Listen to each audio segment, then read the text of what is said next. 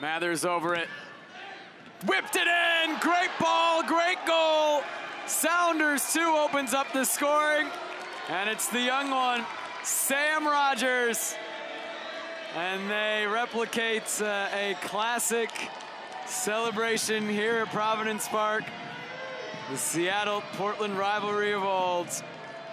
What a ball this is. Mathers puts in. He is just hitting this with as much pace and at a height that hopefully one of his teammates will come steaming in and get something on the end of it.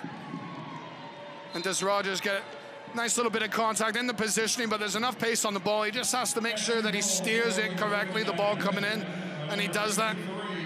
And he's off with his teammates just to complete everything with a celebration, having an extra dig at the Timbers.